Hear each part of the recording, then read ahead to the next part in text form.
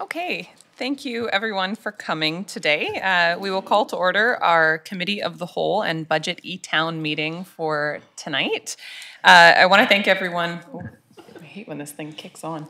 I want to thank everyone for joining both in person and hopefully online as well. Tonight is our E-Town Hall, so an opportunity for members of the public to give us their feedback, ask their questions on budget, and we're going to do our best to answer as many of those questions as we are able to this evening. And we'll bring back answers for questions that we may not be able to answer right away. Before we start tonight, although we will formally introduce him at our next council or formal regular meeting of council, but I do want to just recognize that we have our new Chief Administrative Officer, Michael Fox, with us tonight for his first meeting with council. Michael has joined us recently from the city of Lethbridge, and we are really excited to have him coming to the city and joining our team here, leading our team. So Michael, I'll just let you quickly introduce yourself if you want, just so that the camera goes on you. Sure, thank you very much. And through the chair, I'm very happy to be in the community. Me and my wife have been here for just over a week and a half, and we've been able to take in a lot of the sites and get familiar with the city. And I'm really looking forward to working with the community and council and administration to move the city forward on some aspects of the council's strategic plan. So, thank you.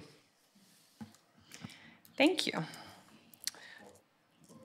So we'll start tonight, our meeting, by recognizing that we are holding our meeting tonight on the unceded territories of the Hoopachesit and Sishot First Nations. We do have an agenda in front of us. Are there any late items to add from councillors? Seeing none, any late items from our corporate officer? None from me, thank you. Okay. Then would somebody like to move approval of our agenda? Moved by Councillor Solda, seconded by Councillor Douglas. Not seeing any questions or comments on the motion. All in favor? Carried. Thank you. And we have minutes from the meeting held at 6 p.m. on March 6th, 2023. Moved to adopt by Councillor Solda, seconded by Councillor Mealy. Any questions or comments on the minutes? Seeing none on the motion. All in favor? Carried. Thank you. We have no delegations tonight, so we'll move on to our unfinished business. And of course, our main item tonight, we have the City of Port Alberni 2023 to 2027 financial plan.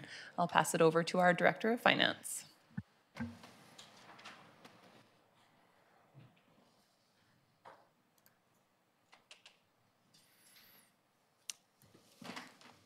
Okay. Thank you, Madam Chair.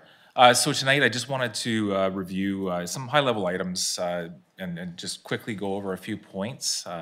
With it being the E-Town Hall, it's important that we do have the public input tonight and not really hear staff speak, but we'd like to hear the input from the public tonight. So we started this process off back in early February as far as the financial plan. Back in February, on February 6th, we introduced the financial plan. We had some adjustments to the schedule with a cancellation on February the 21st, but with that, this is the new adjusted schedule for our anticipated adoption of the financial plan for 2023-2027. So tonight is the E-Town Hall, an opportunity for the public to have input, ask questions, get feedback from council and staff regarding the financial plan for the year. So we do have first reading with the financial plan already set, seeking some amendments likely at the next financial next council meeting to move forward and then have second reading. But with that, some of it will be administrative and consolidation of some projects. But other than that, we would be seeking second reading at our next regular council meeting. The financial plan is based off the 2022-2026 financial plan. That's our starting point. So every year we move forward from that previous year's financial plan and set the financial plan based on what was in the prior year. With that, noting that there was some cost factors included in this current year that weren't anticipated in the previous, including some RCMP contract increases, transit, and the Vancouver Island Regional Library. We've also seen collective agreement increases, some supply management issues as far as what we're seeing across the whole whole world essentially. And with that, we still keep the current levels of service and working within the strategic plan of the 2020 or the 2019-2023 financial plan. With that, we anticipate council to have a new strategic plan, which we'll be bringing forward in the coming months. So with the taxation in 2023, it's anticipated that it'd be an 8.08% increase over the year. We added another $20,000 at our last regular council meeting for some Johnson lighting that was undertaken and given the amendment in the past meeting. With that, the average single-family residential home is anticipated to be the value of just over $530,000. With that, the average increase for the single-family residential home is at 7.05%. So with that, you have non-market change that impacts the share within that class and actually dilutes the tax share within the residential class. So it is an 8.08% increase year over year for the budget, but with non-market change, it brings it down to that 7.05%. So the average single-family residential home would see a $152.15 increase year over year. At our last regular council meeting, there was an increase to the financial plan for a couple capital items, including the grant program for linking the Roger Creek trails. This increased the capital plan $290,000 and $150,000 for the road assessment that would be undertaken in 2023. These are funded through the Growing Communities Fund. Also, there was a delay in the replacement of one asphalt patch truck, and that was delayed until 2024 out of the IRF for 2023. And then there was the $20,000, as mentioned, that increased taxation for the Upper Johnson lighting installations. Capital taxation is at $906,500 for 2023. That includes the Roland Arts Center, strategic priorities, the tree program that we undertake for $76,500, and McLean's Mill, the annual contribution for the historical assets at the site. Also city facilities across the organization, another $300,000, and the other capital projects would be using our reserves. So with that, I hand it back over to you, Madam Chair, and then to the public.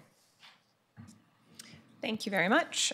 So noting that we do have, of course, the full financial plan available on the city's website in the agenda, and then additional to that, we do have our question and answer document that's been updated with all of council's and some of the public's questions along the way as well. So before we go to questions from the public, I just want to check in with council and see if there are any clarifications or questions that are needed to be asked at this time. Councillor Solda. Yes, thank you, Madam Mayor. We received an email, and I don't think it got into the agenda at this moment, regarding Fire Smart budget. Could we just clarify where that is in our agenda? I think it's through the regional district, but maybe it could be clarified. Andrew, are you able to speak to Fire Smart funding? Thank you, Madam Chair. So the Fire Smart is coming from the ACRD. They make an application to the province through the emergency planning service area for the Alberni Valley, and then we do receive funding as they contribute to different programs within the city. Thank you very much. And now I would like to go to page 23 in the budget here regarding park maintenance and park upgrade. So we're looking at line 27215 and 27230. So on the, we have $1 million, and we didn't spend about 308 at this year. So what happens to that money? And can you clarify what, when we talk about park maintenance and park upgrade, what does that mean? Because I'm looking at issues regarding our parks. If park upgrade is to upgrade our fields and that, it's only $53,000 and it's not very much. So I just want clarity what each one of those two things mean. Thank you. Andrew, if you're able to speak to the process around surplus and then the parks maintenance as well. Thank you, Madam Chair. So any surplus that isn't assigned throughout the year would become part of the surplus that we would use for putting into reserves or other additional projects that council would seek to undertake. It doesn't get reassigned the following year unless council would make that direction to staff to include it. With that, the items that include in the parks maintenance, that is all of our fields, trails, it's all rolled up within the parks maintenance budget. Parks upgrading, these are specific upgrading operational costs that would be undertaken at our parks. So it's not a large budget, but there might be some minor increases. If it's capital in nature, that would come from the capital plan and would be specifically identified in that capital plan. Thank you. And when will we have the number for this year's surplus or last year's surplus? Madam Chair, with that, we anticipate not at the next regular council meeting, but the following to have that surplus. We are just wrapping up our year-end processes and reconciliation and our capital TCA schedule. Thank you. And council, just for council's awareness, council does, of course, make the decision about where that surplus is assigned. So we do have kind of a standard practice of putting it into reserve, specific reserve, but it is council's determination of where those funds go. So that will come back to us prior to this process being complete. That's great. That's great, Madam Mayor. And I'm also wondering when the report on the parks, we asked for a report, I believe, on the parks, and it would be really interesting to have them hand in hand. So we would kind of connect the dots there. And also, the next question is Westport Park. We talked about maybe with the money from the government coming in. Does that need to be on a budget, or is that a discussion for after the process and what we learn that we can use the money for, the criteria for that money? Is that something we need to wait for? Thank you. So I think there was two questions there. Yes. And the first one, just for clarity, was around the timeline for the parks master plan or for the Westport Place Park report? For actually, both would be great. Okay, Andrew. Madam Chair, with the Parks Master Plan, as we go through the OCP, we are undertaking in hand with the OCP that Parks Master Plan to identify the park needs within the community. When it comes to the building or growing community fund that the province had provided the city, the $5.2 million, we did receive a letter last week that identify what it could be used for. There is some items that we're seeking clarity on as far as stacking ability, but the ability for council to identify capital projects for growing communities is there. We'd like to bring a report to council to identify what we could use that funding for, and with that, we would take any direction from council, understanding that we do want to seek a plan for those funds.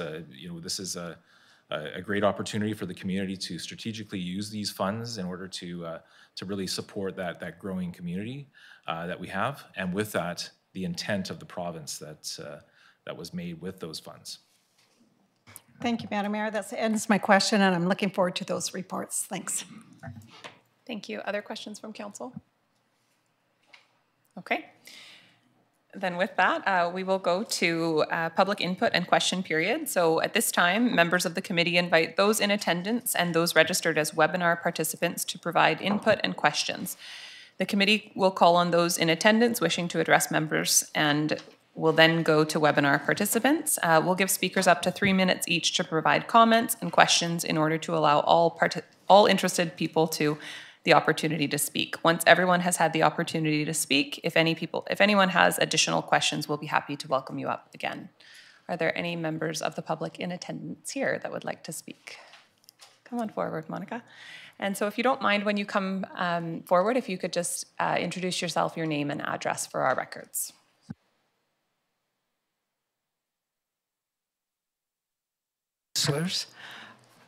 My name is Monica R. Roos, and I live at 3981 Exton Street. I have 5 points that I would like to quickly go through, and then we can come back to it.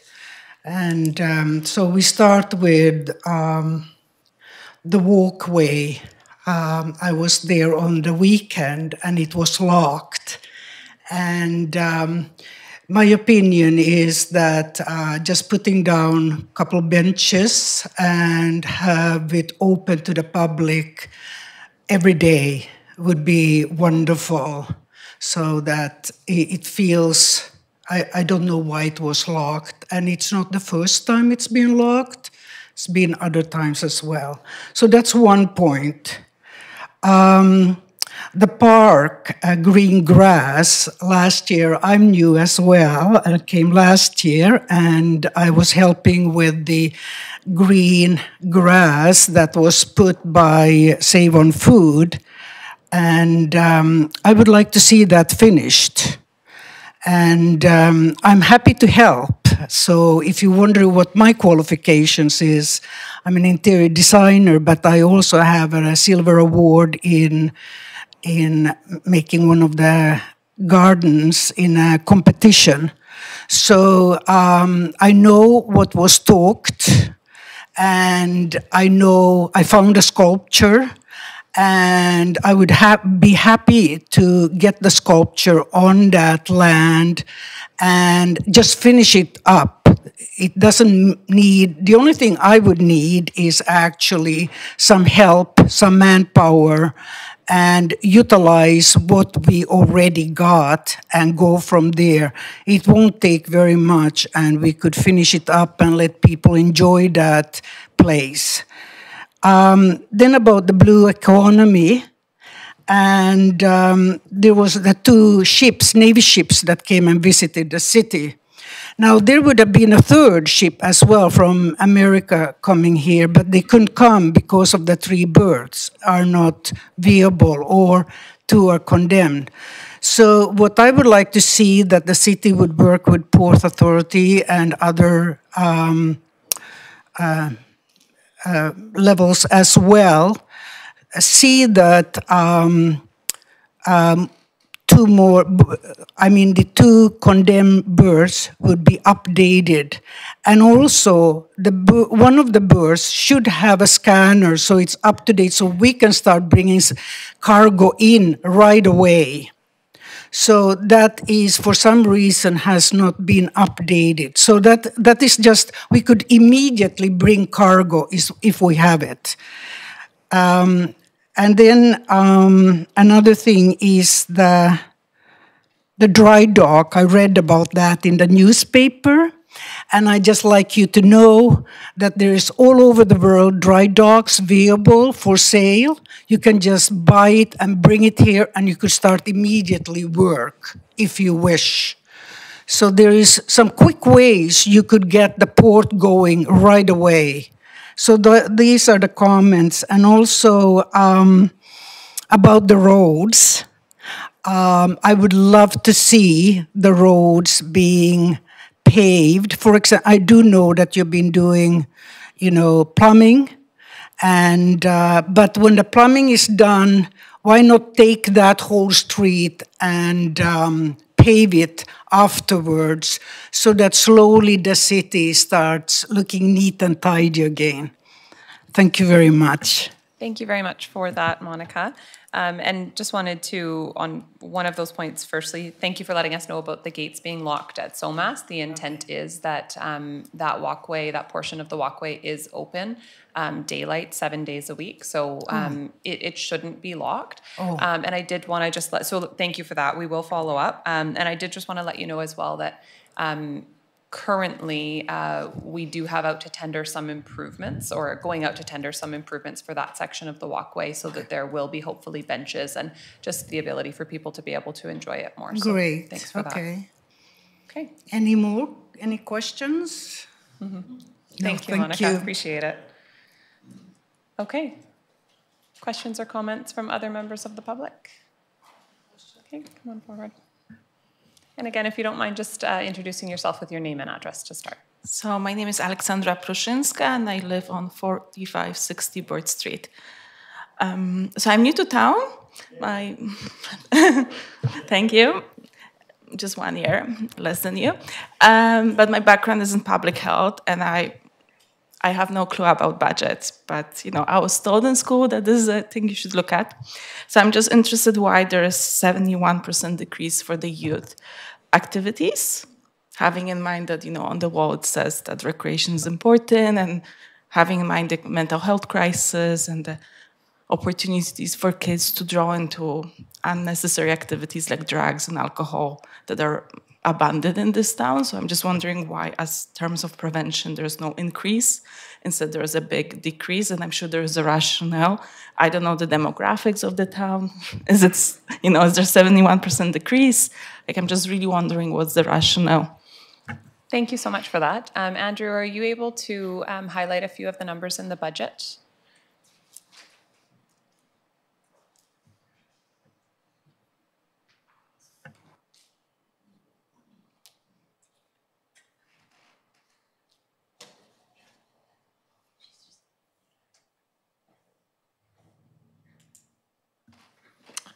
So I'm not clear, I guess, on what line item where it was 71% decrease in the budget for programming. I know that with the changes in format possibly, that some items may look like they go down as far as youth services and programs. There was a decrease. I think we identified some of the programming at Gyro that was not being utilized this year as one. So I see that there at the 71.93% decrease.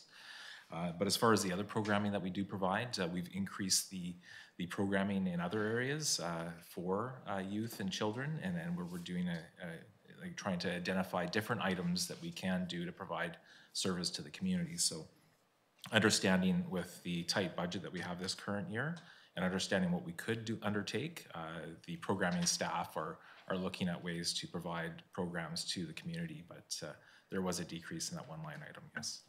Thank you. So it sounds like, if I'm understanding correctly, a decrease in a specific line item for youth. However, there were increases in overall youth programs.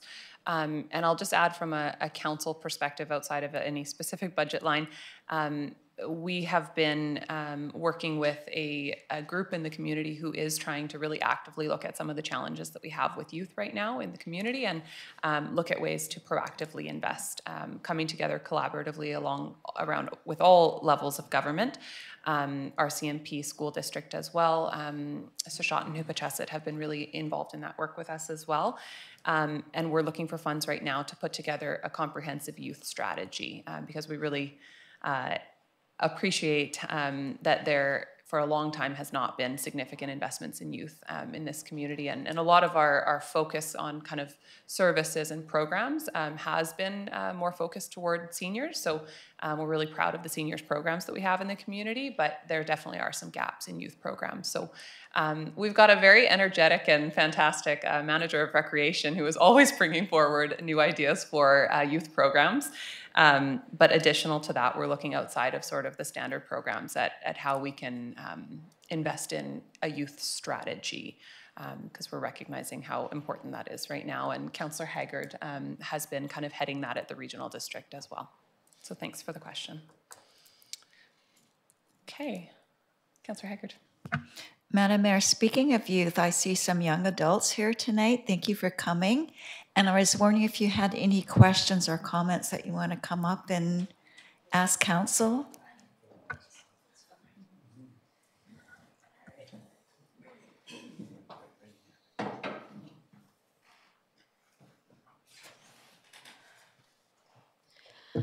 I am Clarissa Laguerre, 2123 Motion Drive. I'm a part of the Softball Association as both an umpire and a player.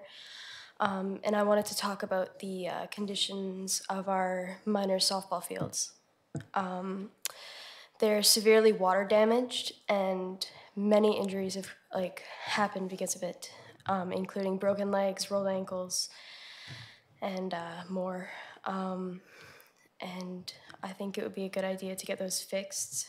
I know there's a budget, but it's very important to all age groups that these fields are fixed, because they're just so damaged. And even Nanaimo fields, they host training camps and clinics and such. with the same conditions such as weather, and they're fully functional, unlike many of our fields. Thank you very much, Claire. And just wanted to thank you for coming forward. Also let you know that at our last council meeting, council did request a report from staff on the kind of highest in need fields in the community, with a focus specifically on youth softball fields, because we've heard from several members of the Softball Association who are expressing the same thing. So you'll probably be aware that we are investing in 3 fields this year, and they're not softball fields. So we've asked to put money into next year's budget and going forward in future years' budgets.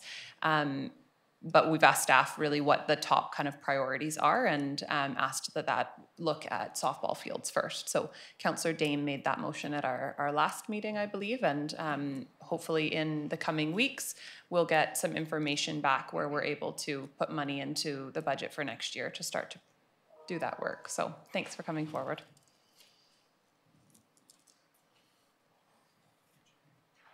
Are there other members of the public who would like to ask a question or speak? Randy.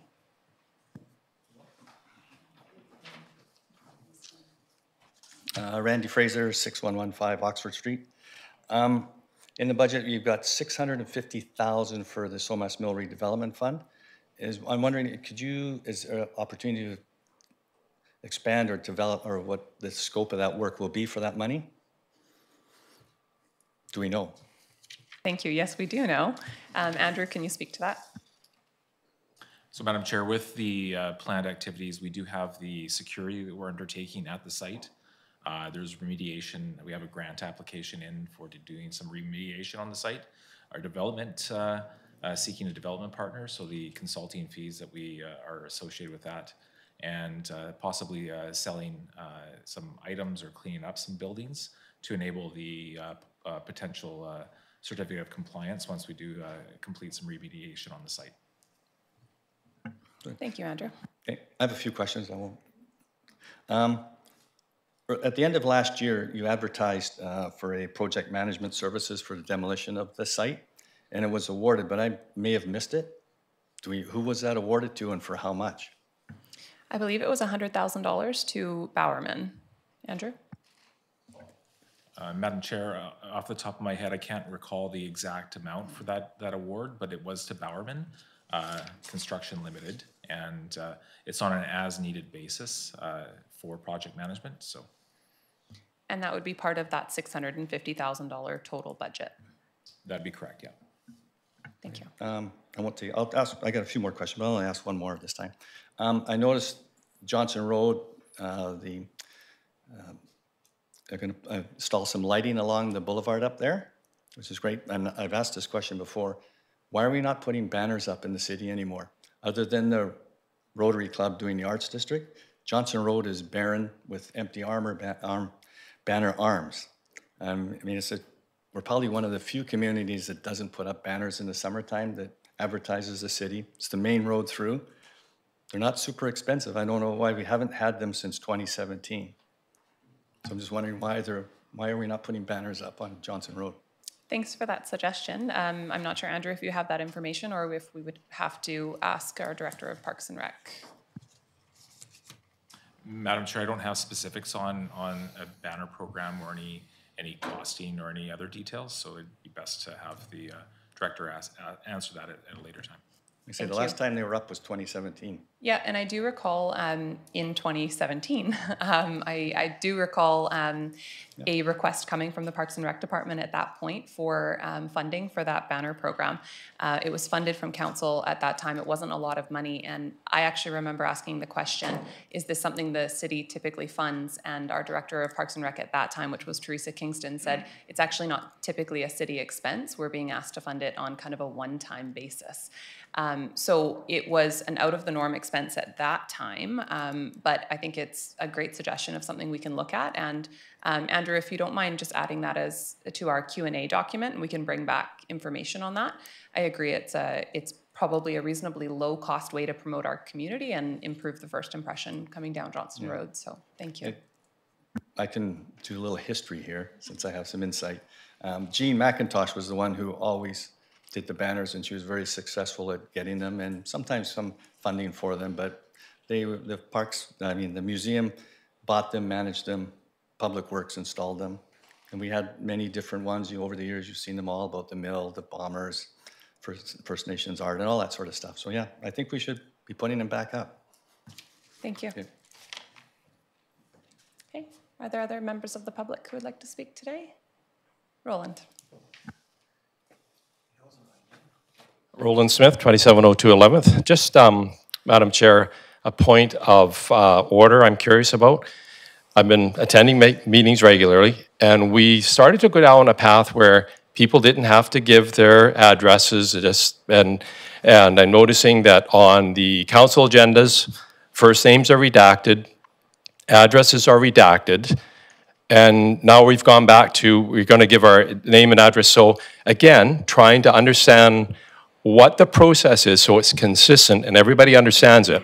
What's the process? Let's start there. Sure. So our procedures bylaw has not changed. Name and address is still required. However, I think we have all agreed in a friendly way that it probably is outdated and not necessary. So my approach never changed. When people come to the podium, I always say, if you could state your name and address. However, if somebody chooses to state the road that they live on, or say, resident of Port Alberni, I'm not stopping them today, and I haven't stopped them from speaking in the past. So I would say we're trying to be consistent in that, but you can look forward to probably an update on our procedures bylaw regarding that.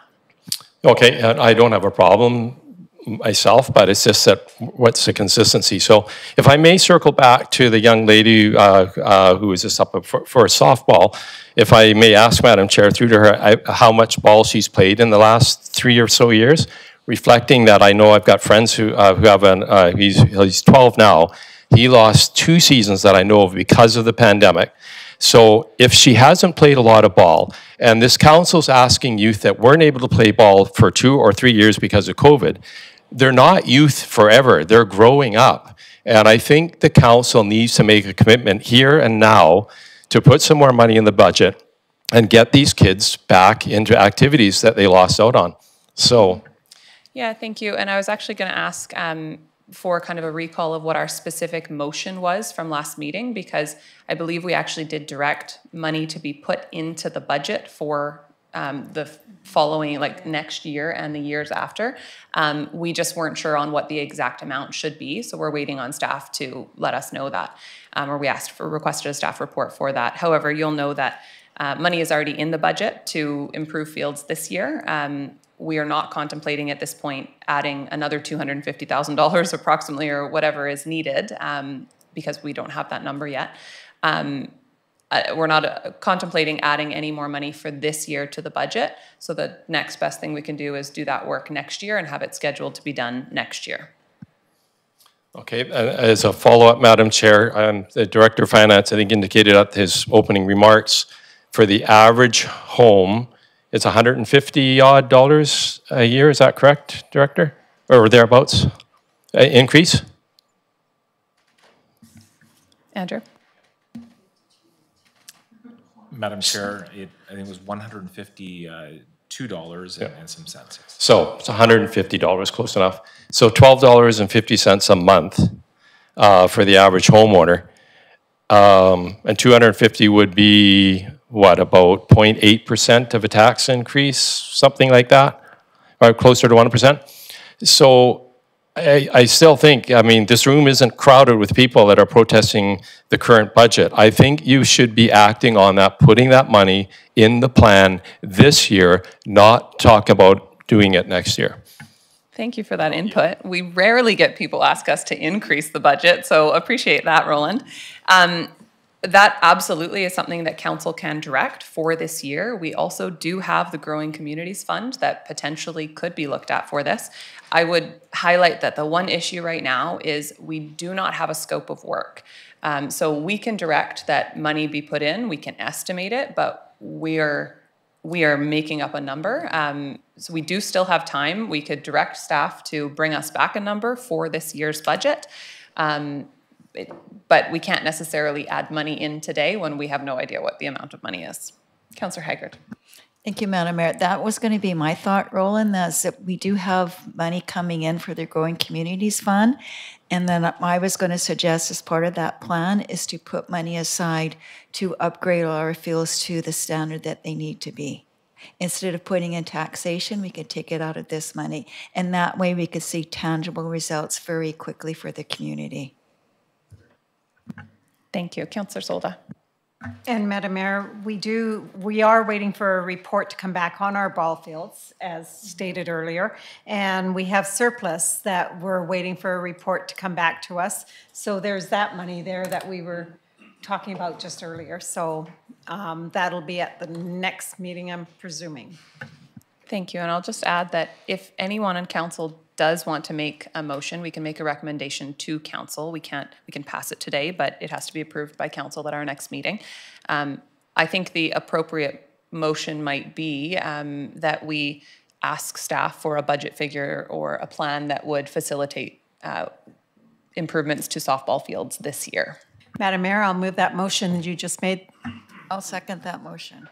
Thank you. So just a reminder, it is a recommendation to council, and passing it right now doesn't actually change our budget or put anything in, but rather brings it to the next council meeting. And then staff will bring us numbers that we need to be able to properly consider. Okay, so moved and seconded. Any, Councillor Patola. Thank you, Madam Mayor. I would suggest that we don't respond emotionally to a situation where we pick off one project or the next project or the next project that has interest of any particular group. That doesn't demean the importance of those projects or the importance of those groups in our community. But as you've stated, Madam Mayor, we have a request out for a report to understand fully the context of the situation with regards to not only the ball fields, but parks in general.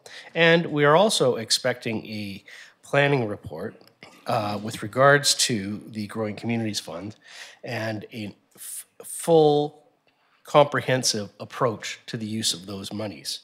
I see in my absence when I was on Zoom that some of those monies are already being spent, and this would be yet another nickel and dime, as it were, in the tune of $250,000 away from those funds. And I think those funds have the potential to have significant impact into this community.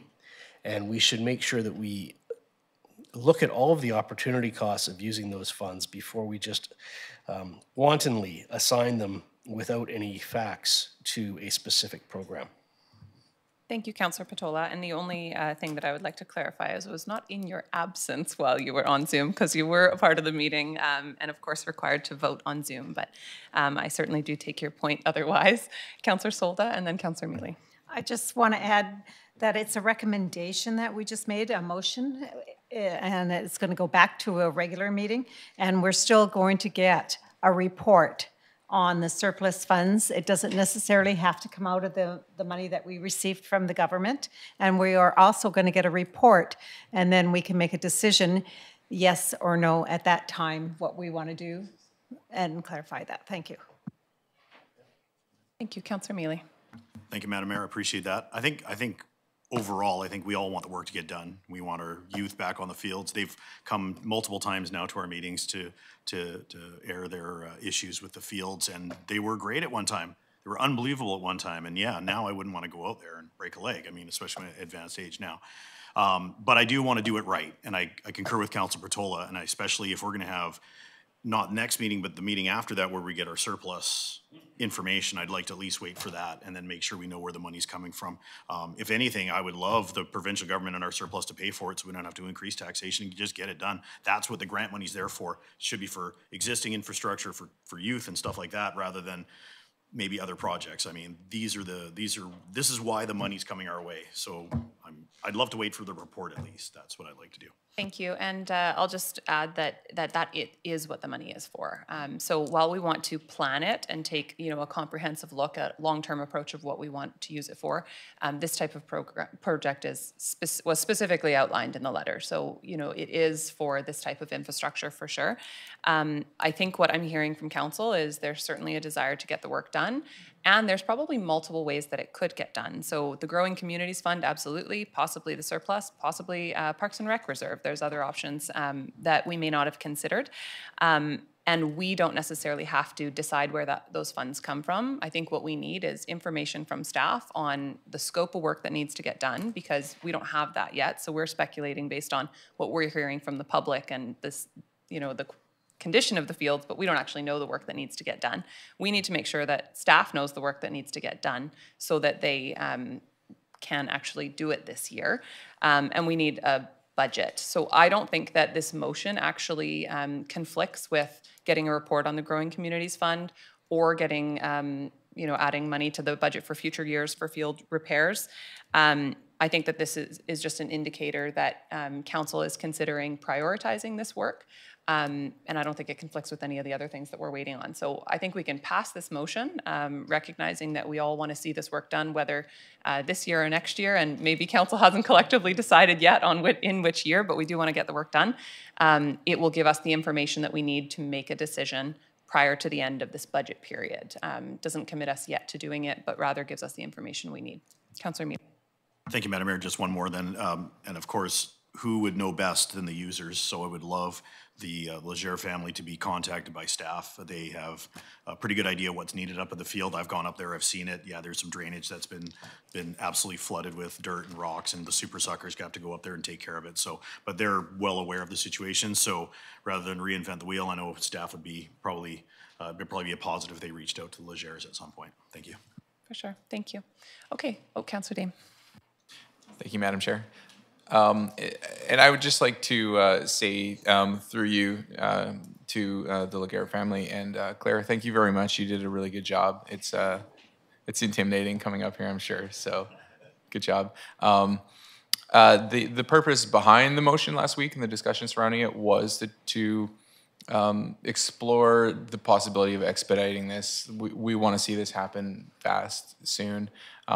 I've spent considerable time speaking with different representatives from your group, and we agree with you. We're just looking into how best to make this happen. Yeah, so I just wanted to let you know that we're on your side here. So we hear you and we appreciate it. Thank you. And we don't normally take public input during kind of a discussion, but because this is a committee of the whole, and I did see a hand up that I think is relevant, if you would like to come forward before we vote, you're more than welcome to speak, and we'll just follow the same process. If you want to introduce yourself with your name and address, and we'll give you up to 3 minutes to speak. So I'm Sylvie Legere. I'm at 2123 Motion Drive. So I just wanted to kind of add a little bit more. I know we've got our little softball army here. So I just wanted to kind of, clarify some of the things.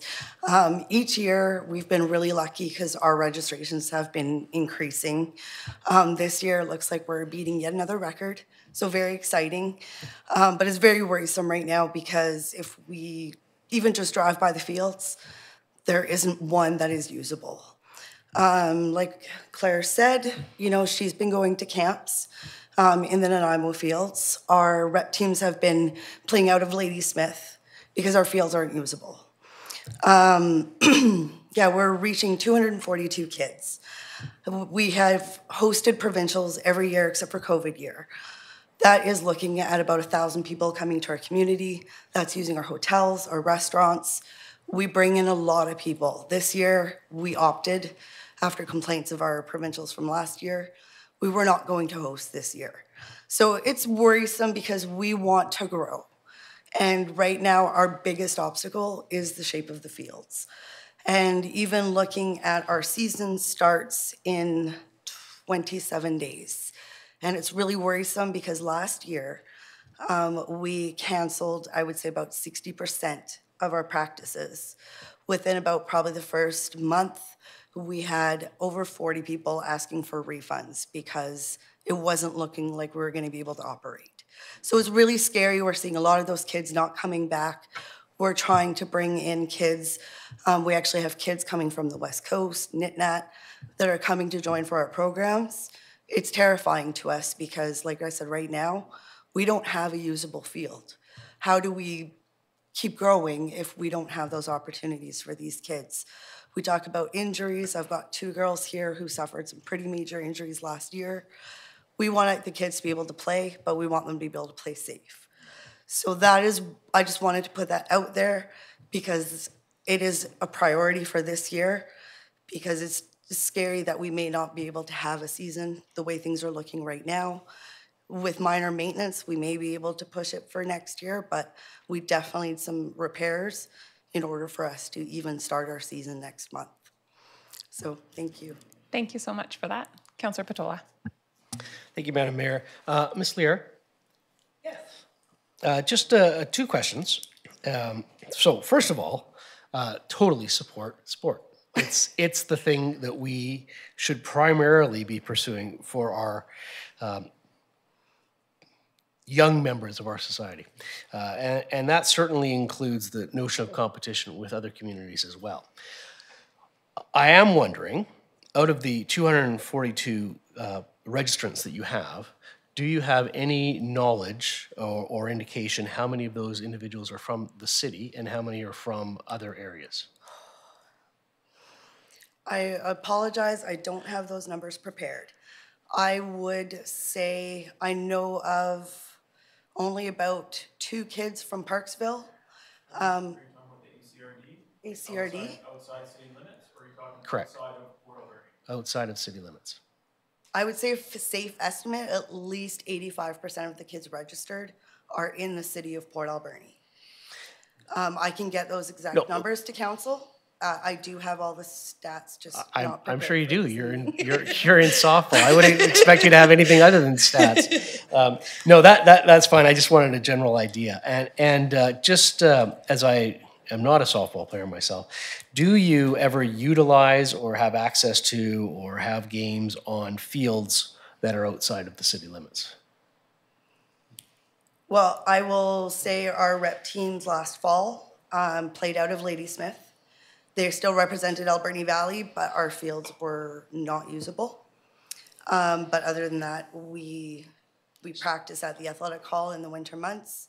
We would love to be outside, but right now we don't have anywhere to practice other than the athletic hall. Sorry, maybe I wasn't clear. Oh, sorry. Are there any fields in the ACRD or Tofino or Euclid or any of the other municipalities that are included in the ACRD that you utilize? No, we use the 4 major fields and the 2 Sweeneys, the major 1, major 2. And because of our increase of registration, we are hoping to use 2 of the Russell fields this year. Those are the only fields we use. Thank you very much. Sorry, my apologies. No, that's great. Thank you. Councillor Solda. Just a quick question. Are there any fields in the ACRD that you can use? I don't think there is. Nope. Is there? I didn't think. There's one. One? There's a First Nations field that we're looking into actually trying to get the First Nations to help donate so that they can use this field. Now, I've never personally used this field. I'm not 100% sure of exact whereabouts, but I know it's out towards the T-Shat Market that way, I believe. There's one. I apologize, Madam Mayor. There's one up by Heopiuk School. That's the one. And we played there, and Yes. yeah, so yeah, it's right. But up we're there. trying to actually get them to make that playable for our rep teams or for any teams that are willing to travel that distance to play. But we try to keep it right next to our clubhouse. And the only reason I'm asking that question, because I didn't think there was very many in the ACRD comparing to what we have to offer. We used to have a couple school fields. Okay. Yeah, but those are Thank gone. you. Okay, thank you. I don't want to get too far off topic on the motion, which is just effectively to expedite a report that we've already asked for. I think there's clarity from council on this and probably some unanimity. And I think staff is going to have an understanding of what we're looking for here, which is really just more information to be able to make a decision on whether or not we can expedite this and how to best go about that. So I'm going to call the question on the motion. All in favor? Carried. Thank you. So for members of the public who are watching, this is just to bring to council a recommendation to expedite this report, which will give us the information we need to make a decision. So not a decision to move forward at this point, but some intent from council to be able to. Councillor Patola, I saw your hand. Thank you, Madam Mayor. And I'm sure there's still some questions from the from the public gallery. I just wanted to bring a motion, I guess it's just a motion again, to refer to council from committee that any such report with regards to the spending of the building community funds could include a copy of the letter and any explanations that staff have received with regards to clarification of that letter. Thank you. The letter will be included on our next council agenda. So members of council will have access to that. Is there a seconder for that motion? Second. Okay. Any comments, discussion? Okay, seeing none on the motion, all in favor? Carried. Any opposed? Carried, thank you.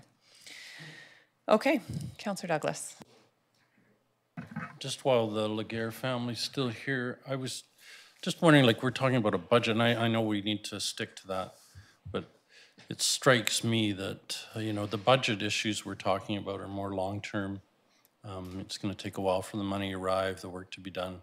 And it occurred to me that this family has a more immediate deadline of an activity that I believe is happening within the next month or two. Is that right?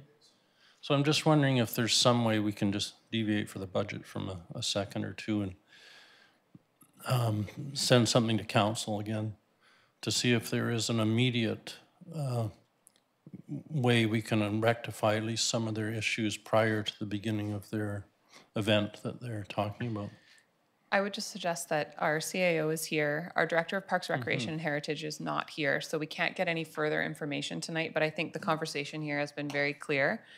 And I think our CAO is going to reach out to our Director of Parks, Recreation, and Heritage to see what can be done in 27 days. I don't think that we need to make any further motions on it because getting the fields operational is outside of a capital budget requirement. No, that's what I was after. Thank you. Okay.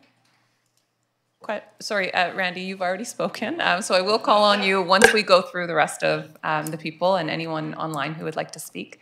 Are there other members of the public in attendance who would like to speak today? It's a parade, I'm sorry. So my name's Ted Laguerre, 2123 Motion Drive. I had a question. Who's undertaking the field condition report that you're requiring to ask for? The Director of Parks, Recreation, and Heritage. She may not do it herself, but she would be the director who we've asked for it, and she would determine which member of staff will do that. Okay. So I've actually had this conversation multiple times with a couple of different heads of, I believe Goudreau was one, Rob, I believe his first name was. And the last one was Amy Needham. And she had a head guy, Lanar, I believe, was another one. So I've had this conversation a few times, and we actually brought in a third-party source who specializes in building fields. And we've had quotes done, and we've had him walk the fields with us, and we've had him explain to us where we've gone wrong with what we're doing to our fields. I've brought some of these concerns up to Willa. I don't know if this is something that you guys are gonna move forward on to help maintain the fields, but like just for instance, irrigation on the fields, pulling plugs and putting top dressing in, which is the sand, right? That part helps your grass not become mush. And the main complaint I'm hearing from Parks and Rec every time we ask for their help this time of year is we can't get our machines on the field because the grass is too soft. Well, you know what? I've never seen aeration on that field in over 4 years. I play out of town quite a bit, and I've seen it on every other field just while I'm there, and I'm here every day. So, you know what I mean? Like that's something we need to do just for maintenance. But yeah, if in the 27 days to start, I mean, I know there's no miracles that we're going to be able to do to get these fields in tip-top shape, but I can definitely say, as Charles had once said, people came here and looked at our fields and were like, man, you guys have the best fields ever. And it was no joke. There was tops, but in my 8 years dealing with softball, I haven't seen the city or anyone for that matter put any sort of material on our fields. And that's something that you'll see every association in every district on every field that maintains their fields will top it up. It causes hazards and stuff like that too, but here nor there. My main concern is what can we do to get it done? And I know it's tough for budgets and city. You guys can't just pull money out of places and be like, let's do it. It'd be nice, but I'm looking at other avenues with funds and grants and stuff like that. So if I'm able to pull this money from places, and if I'm able to get this specialist to come out and help, can I rely on the city works to come in and do the work and put their best foot forward to make sure it gets done? Is that something I can ask upon you guys? We can't give that kind of commitment without the information in front of us. But that said, just appreciating your comments. And it's good to know, so council has not been aware of this issue until it started coming forward from members of your association about 6 months ago. So I think toward the end of last summer it was. But good to know that some of the planning has been done and some of the assessments have been done. The best thing for you to do at this point is to leave it with us. We have a new CAO here who's going to follow up with our director. We don't have the operational details here, and we don't have our operational expert in the room to be able to provide any further information or to make any commitments. But I would tell you that council is committed to getting these fields fixed and in playing shape. Absolutely. No, I was just curious because if I put forth a letter looking for donations and sponsorships to revamp our fields, if I could announce that, hey, you know, like cutting costs down, the city is willing to do the work too. But I need to be able to put that in those letters before I send them out. That's all. I think after a conversation with our CAO and director, they can connect with you. Council doesn't need to authorize that. So no, for sure. This is our new CAO, Mike Fox. He will probably reach out to you. We can't give that commitment of staff's time today. We don't know if there's already an existing plan in place for the field, so we don't want to overlap on work that may have already been done that we're not aware of. The best course of action for you is to make that connection with Mike, for Mike and Willa to loop you into the conversation. And then if there is put out kind of a request for fundraising or materials or whatever is needed, Mike could make that commitment that yes, staff will undertake that work if we get the materials. So I'm not trying to shut down the idea that you've brought forward. I think it's great. It's just we don't have that information to make that decision here today. Because we do have a small piggy bank that we have with you guys still from just trying to put forth to fixing all those fields. But we definitely want to work with you guys and get her done. So thank you. So Mike Fox, I can figure out a contact with you. We do email or something. That works so perfect. His email should be on his. Sorry? So he's our chief administrative officer. His email is on the city's website. But if you leave your contact information with Danielle, if we don't have it already, then Danielle can connect the two of you. Perfect. Thank you. Thank you. Okay, are there other members of the public in attendance tonight who would like to speak? Okay, then online, Danielle. So just a reminder for those attending on the Zoom webinar, if you would like to participate in speaking directly to council, please click raise hand in the webinar controls and we will allow you to speak. And if you would prefer, there's also the option to type your question into the question and answer box at the bottom of the screen. So feel free to participate that way. Okay, and do we have no questions currently online? Nothing currently online, Madam Mayor, but I do have a couple submissions. I can either read aloud, they have been provided to council. I do believe the main question came from somebody who is attending on the e-town hall, but I can speak to those. Sure, if you want to either read or summarize those, and then if we don't have any more questions online, we'll go to members of the public in attendance tonight for a second. So several comments and questions regarding trail development. Comment, The 2022 and prior years capital projects and approved budgets include 3 projects: Connect the Keys, linking Roger Creek Trail, and Victoria Key Millstone Park Connector Footbridge. Also in the 2023 capital project plan is an item linking Roger Creek Trails with a total cost estimate of $725,978. Question 1. Am I correct that the above budgets will complete the trail walkway path from Victoria Key, the Pemberton and Gertrude intersection improvements, the improved path in Roger Park, and the connection to Scott Kenny Trail? Plus, we'll build a trail from Roger Park to Roger Street along the railway track? Question 2. Thank you. Oh, sorry. Sorry. Could I just clarify first? Just because we didn't introduce who it was from, is that Bob Canagizer's questions? Thank you. Sorry. Andrew, are you able to answer that first question?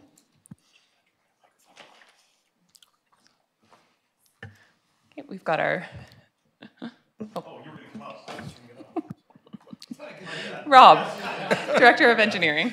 The answer is yes. Thank you for that. Question 2. Question 2. Will there be directional signs placed along Roger Street to guide pedestrians to or from Victoria Key to close this loop trail? Thank you. So I think I can answer that the Key to Key or Connect the Keys project and the Roger Creek Connector project both did originally envision signage, and I don't believe that signage has been designed yet. I do know that we have a committee struck with Sashot and Hupachesset and the city talking about opportunities to incorporate First Nations language and historical spaces into some of that directional signage and informational signage along the way. So that's a work in progress, but certainly is a piece of the projects.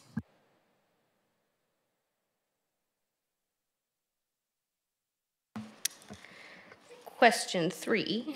At a previous council meeting, plans were shown for a path to connect Harbour Quay to Tyee Landing in the vicinity of the train station, railway tracks, and Fisherman's Harbour. Is this project anywhere in the capital planning for 2023 and beyond? Thank you. So I believe that project was approved to go to tender last council meeting, not in the 2023 capital plan because it was already funded through grants and previous contributions to the Key to Key path. Thank you. Question 4. With these new trail plans and the existing trails in the city, where in the operating budget is the necessary increased budget allocation to maintain these trails?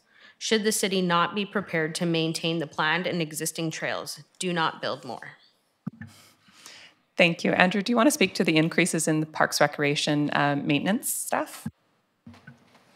Madam Chair, within the financial plan, these increases in the cost to support the additional trails would be coming through the parks maintenance budget. Thank you. And if I'm correct in remembering, we are adding a position to that this year, and we added a charge hand position last year as well, recognizing the commitments to trail maintenance. That is correct. Thank you. Danielle, did you want to, was there an additional piece of correspondence?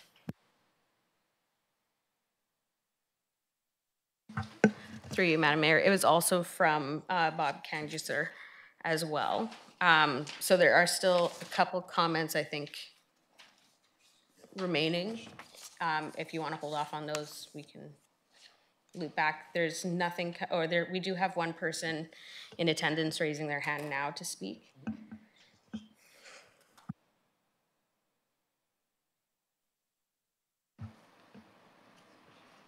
Hi, Pat. You should be able to speak now. Oh, great. Thank you. And I just love to be able to be a part of listening to the budget. I'm very interested. My name is Pat Ribbons, and I'm at 195555 Grandview Road. I was just looking through the budget on page 21, I guess line 64. It's the train station seismic upgrade, and that's for $860,000. I'm just wondering, what is, I'm not sure of the reasoning behind upgrading that building at this point. What is that going to be, the use of that building going to be once it's upgraded? Are we going to rent it out? Are we selling it? What's happening with that? Thank you so much, Pat, for the question. So I just wanted to clarify first off that it says $860,000. We did actually receive a $400,000 or just under $400,000 grant from the province for that. So a lot of that project cost was covered by the province. But our intent with that building is to rent it out. Last year, we did go through a request for expressions of interest, and we did receive submissions from proponents who wanted to convert that building for a variety of uses. Council has chosen a tentative preferred candidate, and the city is in negotiations with that candidate, and I believe we're hoping to be able to release that information very soon, but we are not quite secure on that decision yet. So hopefully in the very near future, we will be able to announce that we've come to an agreement, but we did go through a process. We did receive submissions, and we are intending to lease that building out. We're not considering selling it. And Pat, if you have an additional question, you're welcome to ask. Well, is that for, now the candidate that, is going to be in that building, is that would that be a retail type of situation? Would it be a community situation? Not able to speak to what it was or what it is yet, because it is confidential until we come to an agreement with that proponent. But we left that open to whatever the public wanted to submit for there. So we did receive a variety of responses, and we did put in a couple specific restrictions or requirements that the successful proponent needed to be willing to sell train tickets if the train came back to that location. And there was a lot of requirements around maintaining the heritage of that building, as it is our sole heritage building in the city of Port Alberni. Okay, thank you. Thank you, Pat. I think you're our first ever possibly member of the public Zooming into an e-town hall meeting. So thanks for asking your questions. We could hear you really clearly, and that seemed to work well. Okay, Danielle, do we have other members of the public on that would like to ask a question? Not yet. Thank you. Then we will go to members of the public who would like to speak again. And I'll go to Randy and then Monica second.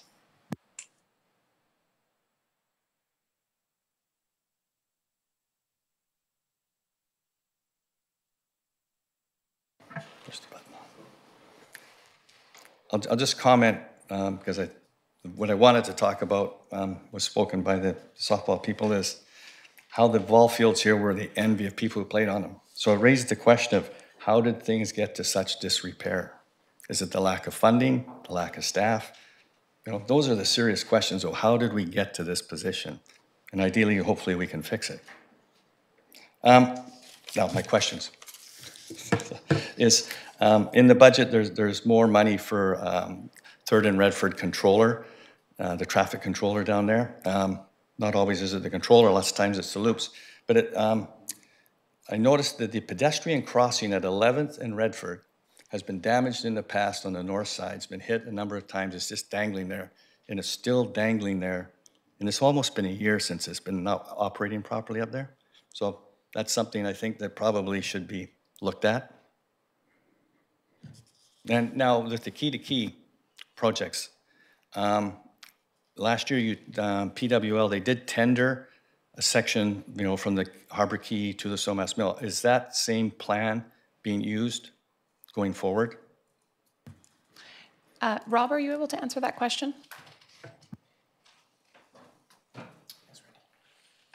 We've actually modified that plan, looking at potential cost savings after we tendered that.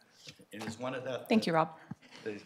Randy, if you could just make sure you are at the microphone when you speak for members of the public who are outside of the room. Yeah, my question was, because in that, unless you looked at the plan and the details, the lighting that's on the south side of Harbor Key along there is this cement poles. Their plan called for replacing them with new ones. In other words, why would you replace the existing ones that are there, right? Is that still in the plan? Go ahead, Rob. That is still in the plan. One of the reasons for that is from an electrical perspective. That's quite the old infrastructure, as well as we've looked at poles, similar poles like that, and they start from the cold, wet and sun and everything else, you end up topping them where the top couple of feet will fall off at some point. So just in the best interest of safety, we'll replace them instead of inspecting them manually. Right, so eventually you're gonna have to replace all of the lights down there. Yes. Yeah. All right, and the other question I have is the Somas Mill site part, you know, that's in section 5, I guess it is called. I'm just curious, why would we go and develop that now when the unknown what's gonna happen there? Will the developer put that path in? Can you get him to do it? Why would we sort of spend money on that now? Developer could be a him or a her. Yes. Did I say that?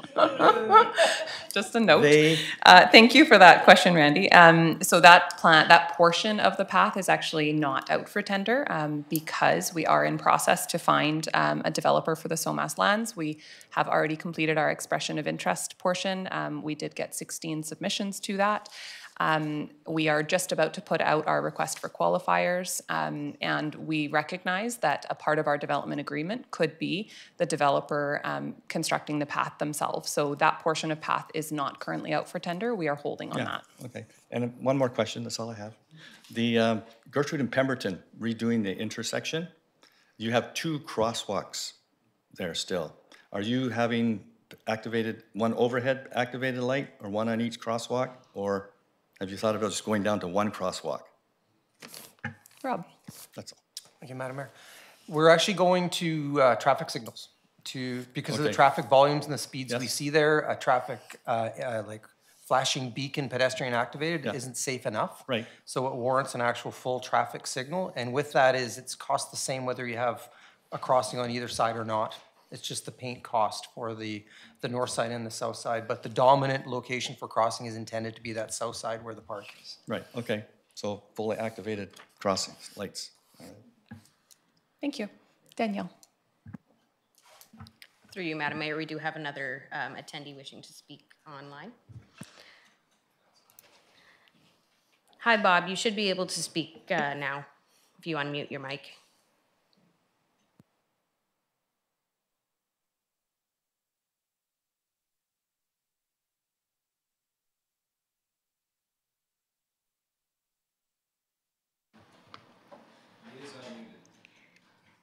Hi, Bob. We're just having a little trouble hearing you.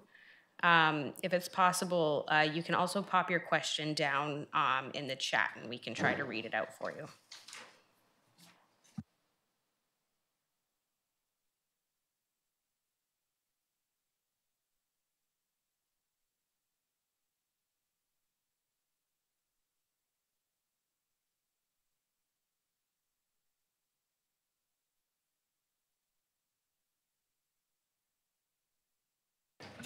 Danielle, if that's Mr. Kannegeezer, he did have 2 more questions on the back page. I'm wondering if that's what he's wanting to ask.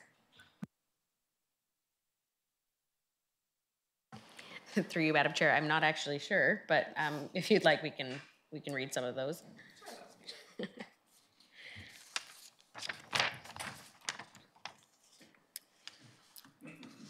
So we have question 5 here. Where does the accord or other in lieu of taxes from the Port Authority show up in the financial plan? Thank you. Andrew? Within the financial plan, there is no accord with the Port Authority. What it is their payment in lieu of taxes. And with that, it's in line 14760. We should move that out into the PILT section, but historically, that's where it's landed. And with that, the PILT payment also includes payments that we transfer to the ACRD, BC Assessment, and the school district, as that is required of the local taxes. Okay, thank you, Andrew. Danielle.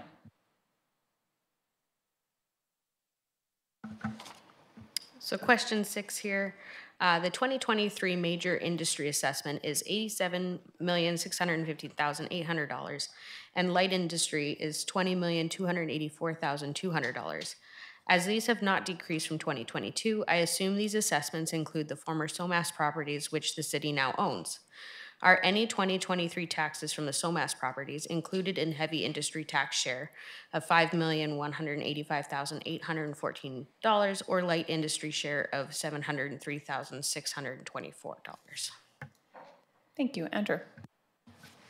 Madam Chair, with the property assessment for major industry, that change actually occurred in 2021. So the city did not take possession of the property, but it was removed from the roll, so it was no longer taxable.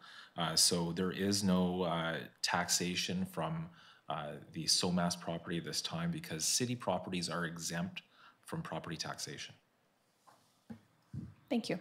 Were there any further questions?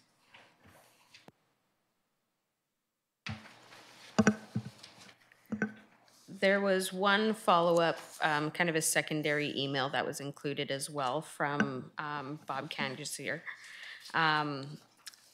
Not really questions so much as comments. If you would like me to read out, otherwise we can leave them as comments. Sure.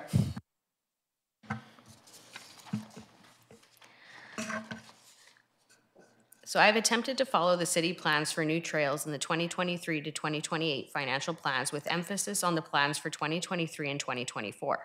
I have read the March 13th council agenda, the council summary, and the article in the AV News.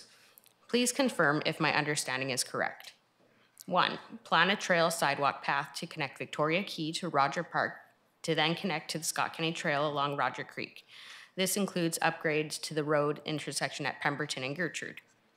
2, plan a trail from Roger Creek Park to Roger Street along the railway. 3, plan to mark the sidewalk along Roger Street from the railway crossing to the Roger Stamp intersection with directional signs to form a loop trail to or from Victoria Quay. 4, plan a trail sidewalk pathway from Harbor Quay to Tyee Landing and the new waterfront trail at the SOMAS site. This new construction would be at or adjacent to the railway, the station, and Fisherman's Harbor. And 5, there are no current plans to create a trail along the railway track from Roger Street to Tyee Landing. Thank you. And Rob, you can confirm that, but I believe that's all correct. Thank you. Rob says yes. Thank you for that. We had Monica up next.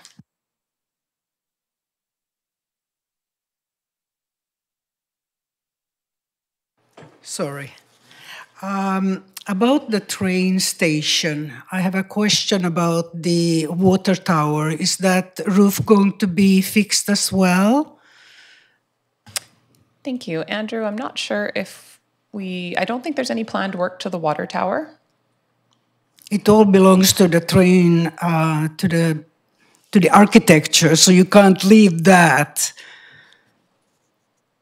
Andrew? Madam Chair, so at this time, I don't believe that is the case. There's no plan for any work on that tower.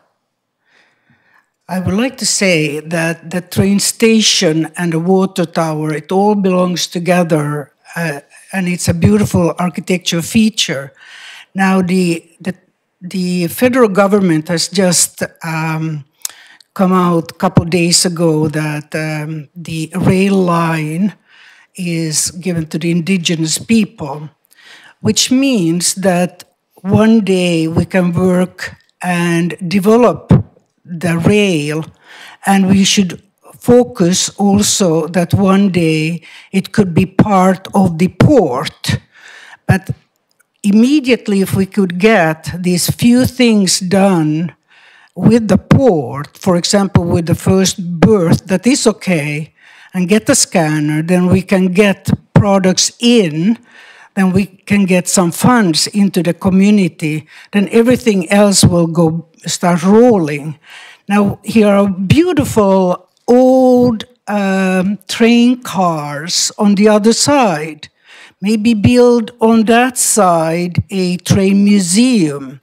Because when ship starts coming, we have to think about in the future, then people are drawn to the history of Port Alberni. And so it could be a beautiful museum on the other side and just fix up these trains. And there's a lot of them. I've been walking around, and so it's natural. Now, we could also focus on a virtual train. That is people that don't have vehicles and can't afford, because our budget and everything is going, everybody's starting to struggle. So a virtual train is something that goes with wheels, and it could start from the other side of the train station. Everything could be focused there, and it could take from Port Alberni to Nanaimo and Victoria, for example, and that could be for people that needs to go to work or whatever. So I just have these ideas, and I think we need also, I have one more point, is that we need one more, industry. So we have the lumber and we have the port, but what I also see is the world is getting quite unstable. Maybe we have to also focus, I bet Biden is coming now and see Prime Minister Trudeau. He's going to ask for ammunitions or guns, or that Canada is going to help USA because we have been very passive. Maybe Port Alberni could focus on that as their third industry. Thank you very much. Thank you, Monica. Are there any other members of the public who would like to speak? Roland.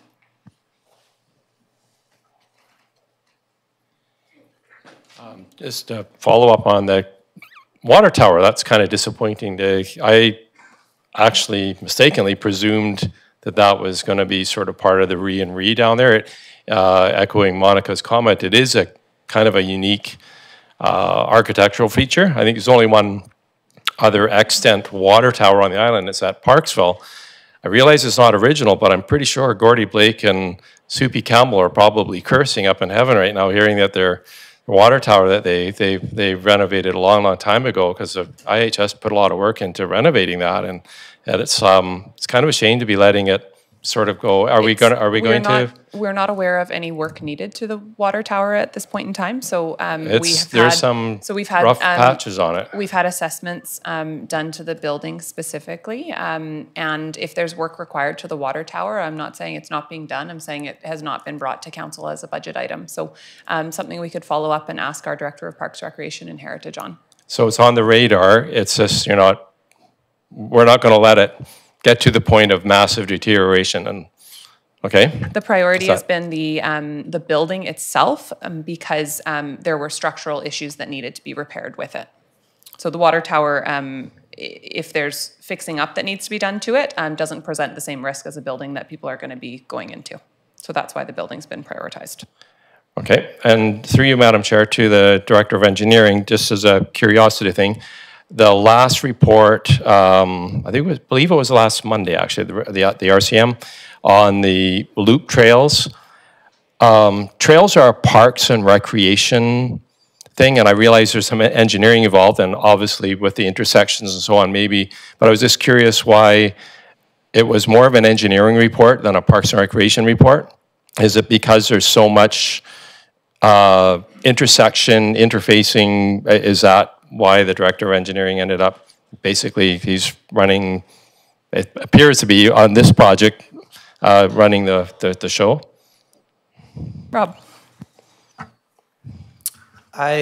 Basically, because it's a capital projects live in the engineering department. So when we look at specific projects, we'll see if we have capacity, and then we'll take it on. And we took on this project, even though it is going to be owned and operated by Parks and Rec. So we keep the Director of Parks and our previous Parks Manager involved in all our decisions, because they're going to end up owning and operating that infrastructure. Okay. And then with the controlled intersection, and I understand that's a fully controlled traffic stop, timed lights at 1 block north of the busiest intersection in the city. Has there been a traffic flow study on how that's going to look like, particularly during peak periods? And part two of this question is that Johnson Road, arguably, just with the flow traffic going back and forth from the coast, and I see near misses at intersections along Johnson Road all the time. And if this particular intersection now warrants a fully controlled traffic signal, now we realize Johnson Road is Ministry of Highways, and the city, I guess, would have to petition for those. But I'm just curious about sort of some of the thinking around the lights. Before you answer that, I'll just say that we have been advocating to the province for pedestrian improvements to Johnston Road. They may not look the same as they would on a city street because it is, of course, a highway and the province does have control, but the province has done a preliminary study of pedestrian improvements that could be done to lower Johnston Road at our request. None of that has been put to capital yet because our focus with the province has been on the River Road and Beaver Creek intersection. We're getting close on that work, obviously, so we will be circling back to them on the preliminary study that was done with options for pedestrian improvements to lower Johnston. So it's definitely a concern as well. Rob. I was just going to say that we had a transportation engineer look at the connectivity of both those intersections, and it warrants a traffic signal. So it would be a matter of coordinating those two signals together to make sure one doesn't turn green and the other one turns red type of thing, so it's a flow through.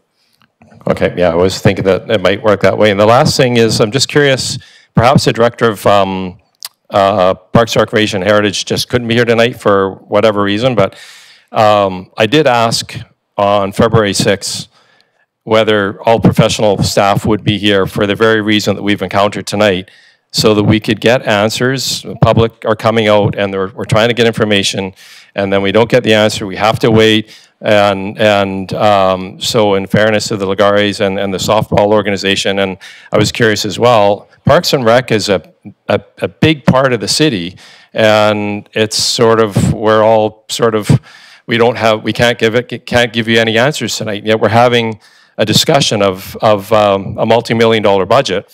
And I'm just being honest here, it's a little frustrating from the public's perspective in that we are trying to participate and respectfully, but we gotta speed this process up of getting answers to the public. I'm just going to be honest, I don't think it's satisfactory that these folks have to go and wait more time, and the department heads are responsible for multi-million-dollar portions of the multi-million-dollar total budget. So I really think they all need to be here during these discussions as much as practically possible, obviously medical emergencies and so on, and I'm not asking you to divulge where the director is, but I'm just going to put that out there. Thank you, Madam Mayor, or Thank you for that, Roland. Chair. Thank you. Are there questions from other members of the public? And so, Joseph, and then we'll go to the member of the public online after. Hi, my name's Joseph. I'm a resident of Port Alberni. And I didn't really come prepared for this tonight, so it's going to seem a little disjointed, but hopefully the question comes forward and it's understood and I get an answer on it. I think the current budget and what's planned for the upcoming budget for planting of trees is, I think a number comes to mind, $76,000. 76,500. Right, and that's for current, or is that for the upcoming budget? Upcoming year, this year. Thank you, thank you. And the question I have is, I've been speaking to, for the number of years now, to a number of people that have held different positions and then left, or recently Willa Thorpe also retired, I believe, and Amy Needham, I believe it was. Willa has not retired. She does work for the city, and Amy Needham did leave her position. Right, okay, so Willa's still, you said? Yeah, Willa is our Director of Parks, Recreation, and Heritage. Oh, okay, thank you. Sorry, I didn't know there was a change, so so thank you for that clarification. Yeah, no, I missed that one. So my question was, they were supposed to, I was talking to them regarding a report on, they were going to do a presentation to Mayor and Council regarding damage to residential properties by current trees that are city-owned trees. And that was, she said that would happen last year in March or April of last year. It kept getting put off. There's other things that came up. Was never presented. And so I'm just curious on that, if that's still in the process of being looked at for damage, because apparently there was somebody put a claim in, and it's an ongoing thing where there may be residents that have damage to property. They're putting claims in to compensate for damage caused by trees that have been planted years ago. And so I'm wondering if that's still being looked at because of the upcoming budget. I'm just wondering where those funds will come from for future claims that may come in, and if that's going to be where that money would come from, or if it's something that needs to be included in because as I say, that was something they were going to present and for looking at for potential damage being caused by current trees that have been there for years. And yeah, so I'm just curious on that. I know we've got a budget for tree planting, but where does that money come from? And is it something that's being looked at? I know we're doing, looking at different things and saying, well, we're doing a review or something to say what needs to be done, what needs to be looked at, and then therefore planning a budget for that. So where would that money be coming from, and is it being looked into? Thank you. Mike, I'm not sure if you can start with that question, or Andrew. Sure, through the chair. All municipalities usually are insured for any claims. So when the claims come forward for any tree damage, it would be assessed by, I believe in our case, it would be MIA, would look into it. And sometimes staff would have the answer beforehand, and it would be covered through our insurance. Sounds good. So thank you for that. Thank you for that answer. And I've also been told that instead of looking at tree to tree, if it's an entire neighborhood where the trees are about the same age, the city was going to look into looking at the whole street and what might be done with that. That's something that who knows when that'll happen. So it sounds like it's happening on a tree by tree basis if somebody's bringing something forward. But when I spoke to city staff over the past number of years, there was this consensus that, well, we'll be looking at the entire street and coming up with a recommendation on what can be done, causing damage not only to residential property, but city property infrastructure that is being infected by roots and things within that tree. So I don't know when that would take place, when that might happen, when they're going to look at an entire area and say, yes, this is something we need to look at because it's not only causing damage to residential, but also to infrastructure. So, yeah. Thanks for that, Joseph. And more likely that would be kind of operational work that would happen outside of the council process.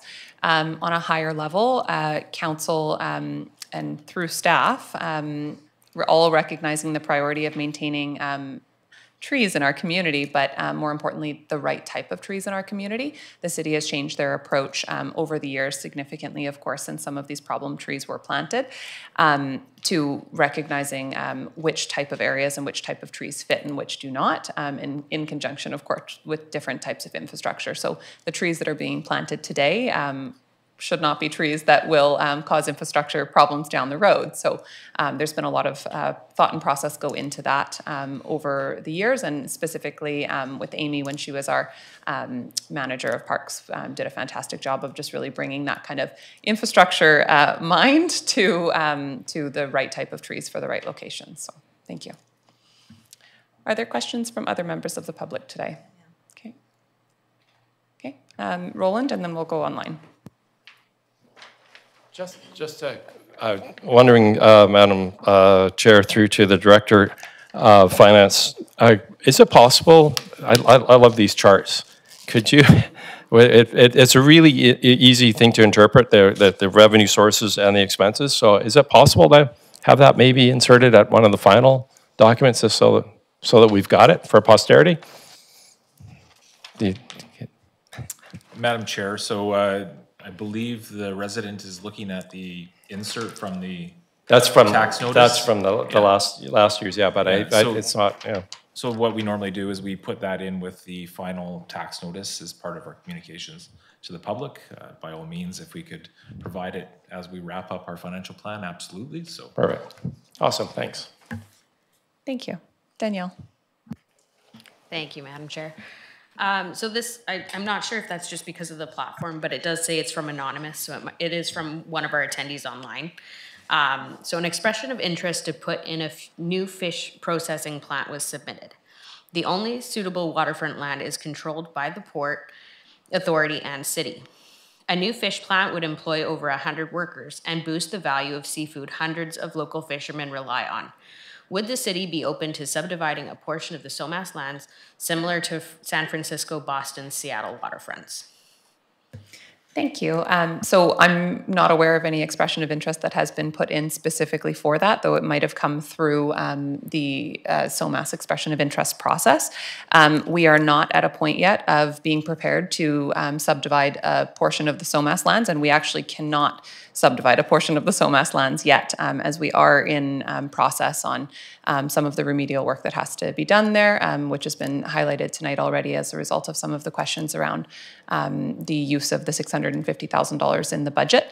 The city does have a grant application in for $1 million, which our goal would be to get to a point where we can subdivide. And we do recognize that we were overwhelmed by the amount of responses for fantastic businesses and overall developers that came forward through that expression of interest process. So we know that there is a lot of interest from businesses that want to set up today and employ people in our community to developers who want to master plan the whole site. We were thrilled with the level of response that we got. And now we're working through the process of how to get there. And hopefully, and we're very optimistic about our grant that we hope to receive so that we are able to capture some of that interest that is surrounding the site and bring it to fruition as soon as possible. Scott, is there anything you want to add? Okay. Thank you. Okay. Any other questions online? Okay, seeing none. Any other questions from members of the public? Any other questions from council?